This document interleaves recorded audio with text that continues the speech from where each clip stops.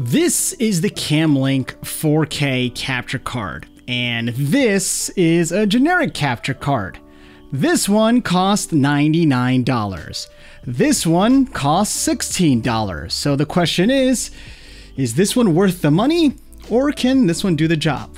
Let's find out. So both these cards do the same thing. They take a signal from your mirrorless camera or DSLR and adjust it to work with your computer, so you can use your high-end camera as a webcam. Now the Camlink has a USB 3.0. The generic has a USB 2.0.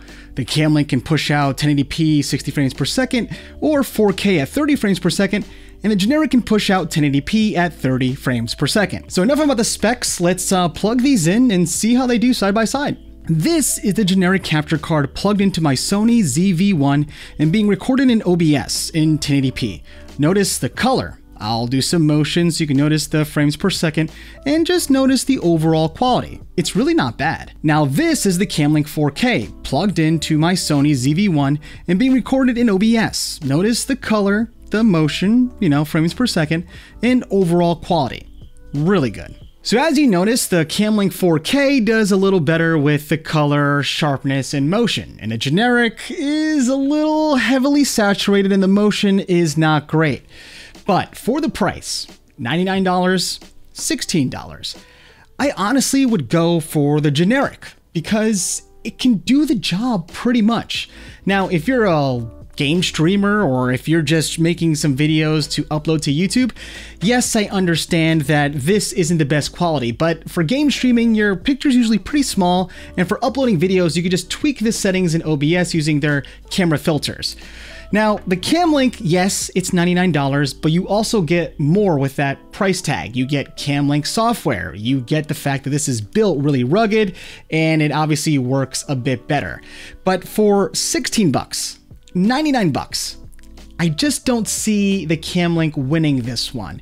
And I'll tell you why. I feel like you can take a bunch of these and attach this to laptops that you carry with you, or your base stations that you have at your home and not have to worry about it. Where this one, since it's so, I guess, expensive, you would have to really bring the same one with you. So for that price, I can buy 2 or 3 and just have one in my bag, keep one here and bring with me. For 99 bucks, I'm going to have to keep this with me, and I'm going to have to make sure I know where it is. Now, that's not to say there isn't a space for the Camlink. If I'm doing professional work, like a professional live stream, or I want to record something that looks as best as it can be, I'll probably use the Camlink. I'm not going to lie in that sense. But if I'm just doing some average stuff, like I said, streaming and doing videos and stuff that's not really like make or break, the generic capture card works fine. It actually works better than fine. I've been using it over the Camlink 4K because I just feel that if I lose it or break it, it's not the end of the world. If I lose it, I break it, it's $100.